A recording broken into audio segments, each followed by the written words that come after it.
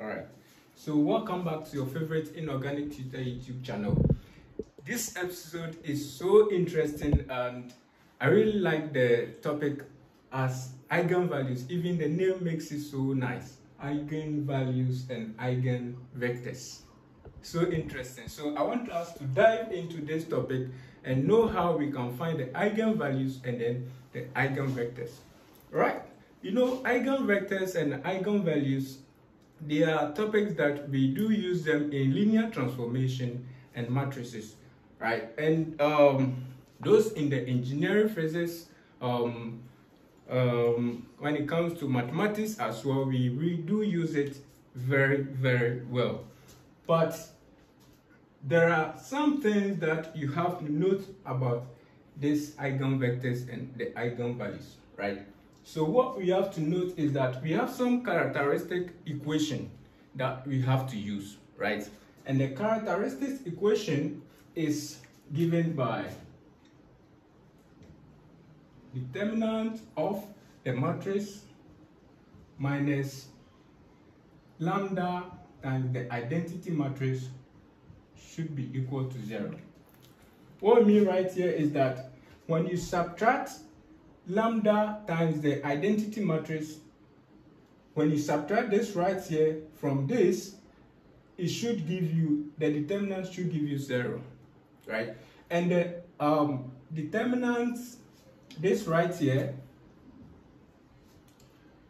should have the same size as the matrix, right? So the identity matrix that you are going to form should have the same size as the matrix given. So this is a 2 by 2 matrix.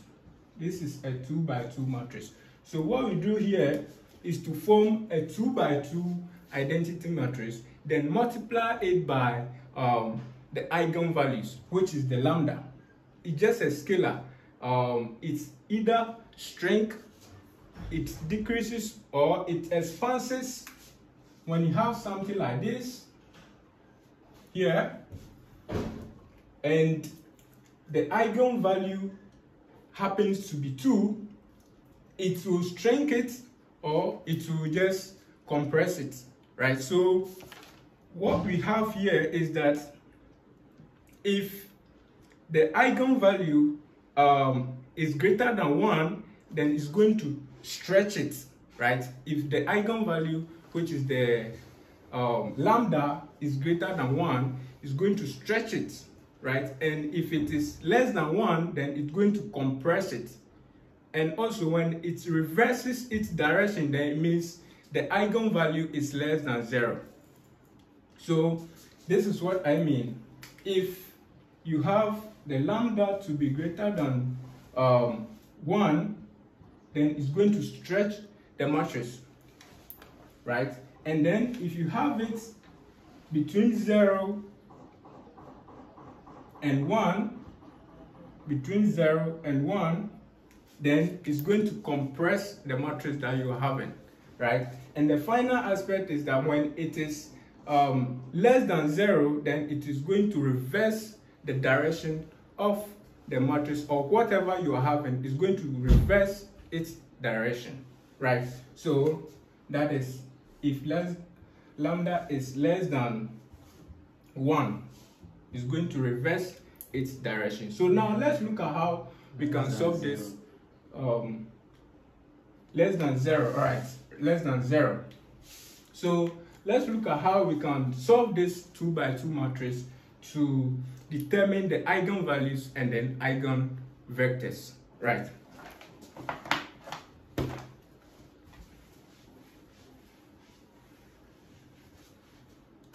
So this right here, what we have to do first is that you have to look for an identity matrix that have the same size as the matrix given, right? So the identity matrix here is going to be this 1 0 0 1, right? And then you multiply this identity matrix by an eigenvalue, which is lambda, right? So the eigenvalue is just a scalar, right? So we have lambda times the identity matrix right here and that is equal to lambda 0, 0, lambda.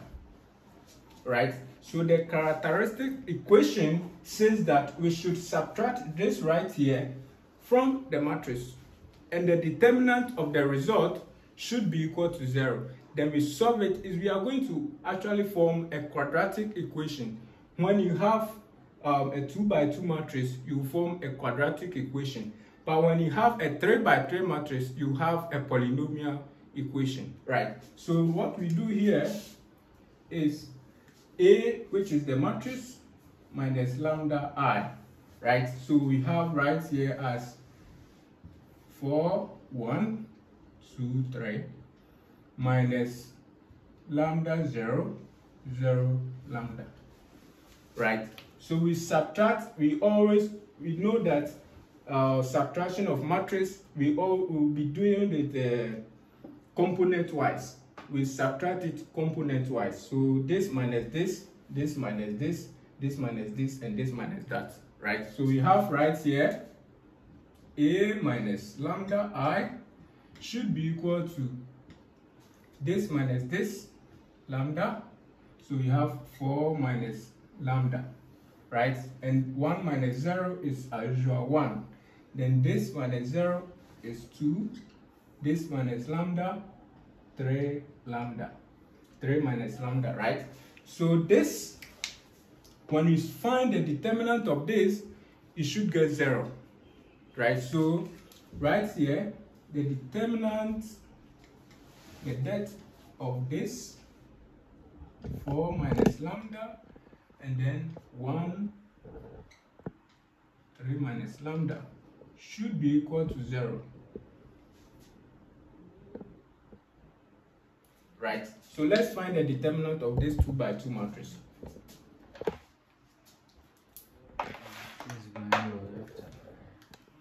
Right, so we have 4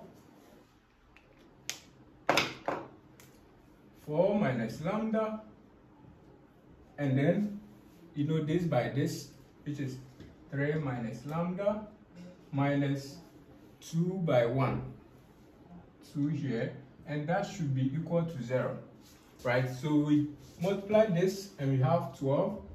We multiply this and we have minus 4 lambda, this by this minus 3 lambda, this by this plus lambda squared minus 2 should be equal to 0, right? So we simplify this and you have lambda squared minus 7 lambda plus 10 should be equal to 0, right? So we look for the two numbers that can fit the minus 7 lambda, and that is equal to minus 2 lambda minus 5 lambda plus 10 should be equal to 0, right? So the factorization is going to be lambda minus 2 and then lambda minus 5. That should give us 0. So the first lambda is going to be lambda minus 2 equals 0, lambda 1 equals 2, and also lambda minus 5 should be 0, lambda 2, right, should be equal to 5. So these are the eigenvalues. These are the eigenvalues of these two, for this 2 by 2 matrix. So lambda 1, 2, lambda 2, 5. Now let's go ahead and find the eigenvectors, right? So we take each eigenvalue to find the eigenvector for the eigenvalue, right? So for lambda 1, which is equal to 2, we substitute it into the characteristic equation, which is this minus lambda I equals 0, right? But we have already simplified this, which is right here, right here.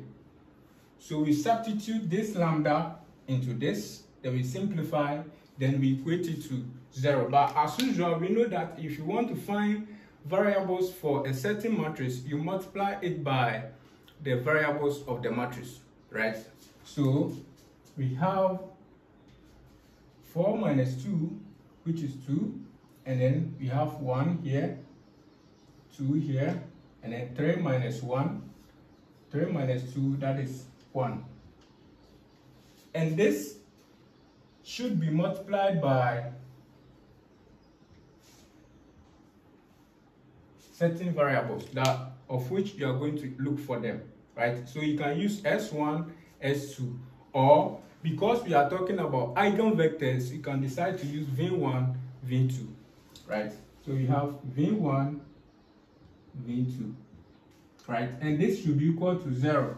But because we are dealing with matrices, we use 0 matrix, right? So we have, that is the column matrix, right? So that is what we have right here.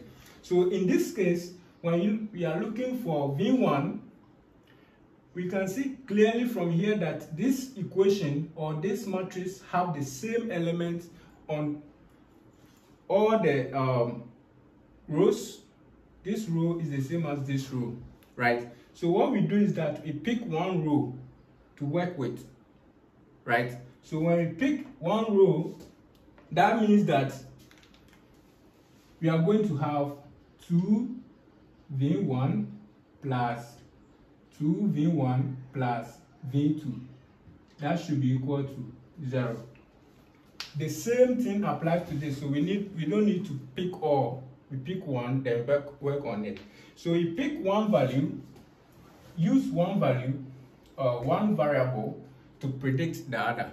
So we say that v2 is equal to negative v1, negative 2v1, right? So for instance, this means that if v2 is equal to minus 2, if v2 is equal to minus 2, then v1 will happen to be positive 1, right? That is the assumption. If you don't use this method, you not get it.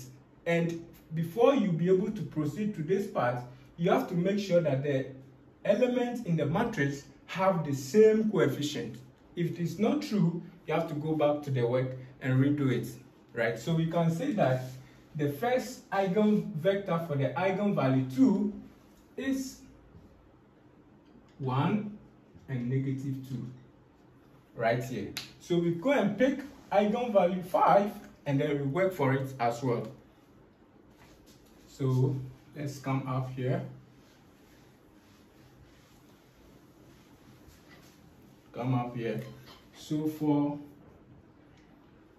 lambda 2, which is equal to 5, when you put that one inside here, then we have 4 minus 5, and that is negative 1.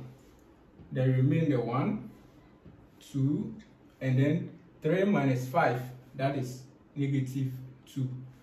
Here also you multiply it by variables, right? So either choose x1, x2, or bar. Because we are dealing with eigenvectors, we say v1, v2, right? This should be equal to a 0 matrix, that is this column matrix right here. So we can see clearly that this equation is the same as this, because when you multiply this by negative 2, you are going to result to this same row, right? So we have here minus v1 plus v2, right, should be equal to 0. So the assumption is that if minus v1 should be equal to minus 2 minus v2, so we have v1 equals v2. So this means that if v1 happens to be 1, v2 will be 1 as well, right? So we have here v1 equals 1, and then v2 is also 1. Very, very simple. So we write our eigenvector to be 1 and 1. Very, very simple. So ladies and gentlemen, this is how we follow, this is the procedure we follow to find the eigenvalues and the eigenvectors of a 2 by 2 matrix. Please don't forget to subscribe, because the next is going to be how we can find the eigenvectors and the eigenvalues of a 3 by 3 matrix. Bye.